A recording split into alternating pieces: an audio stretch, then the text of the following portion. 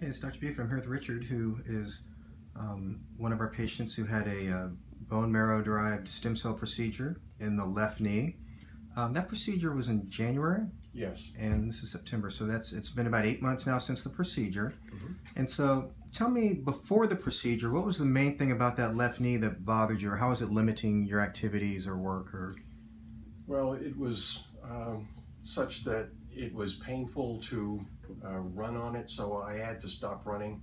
It got to the point where I couldn't even walk properly. When I would sit down, it would often take me 30 seconds of straightening the knee and putting pressure on it gradually before I could walk as well as I could walk at that point. And prior to this injury, I was very, very active, playing lots of sports, and I wanted to get back to that because it was changing my life.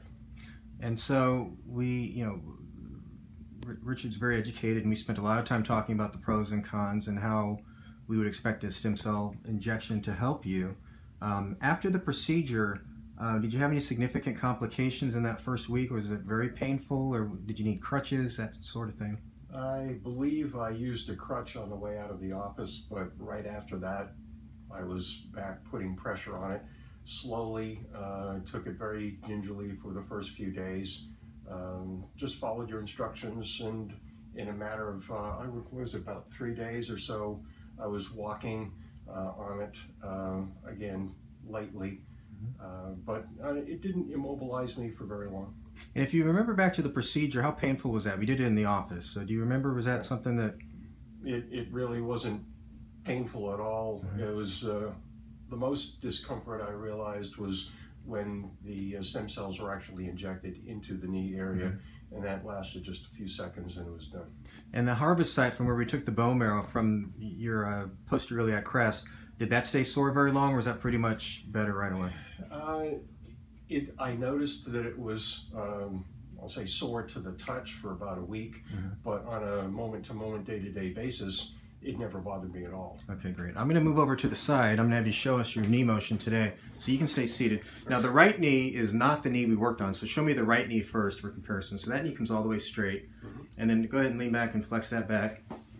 Great, and so that's our baseline for you, because that side also, although we don't have the x-rays on the video, obviously, that side also does not have any significant arthritic change on x-ray, unlike the left knee, which is the one we worked on. So show me the left knee extension, straight as you can, and then hold up the right knee also so we can compare.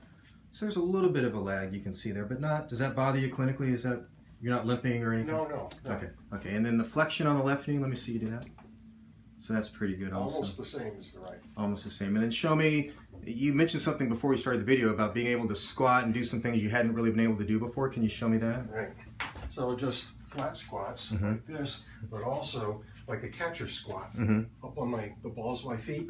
I was not able to even attempt something like that prior to this procedure. And then tell me...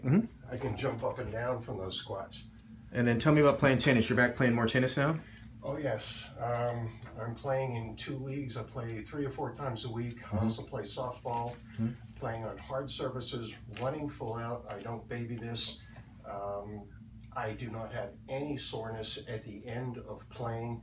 I'm right back to being as competitive as I can possibly be at my age. Okay, great. And so I'm probably going to turn you loose after today, although I know you know where to find me if there's ever any questions. But this was just one procedure, one injection. We haven't planned on doing any second or third injections. Right. We'll see how long this lasts. I'm hoping that it keeps on going. Fantastic. That's great. Thanks for sharing. Sure.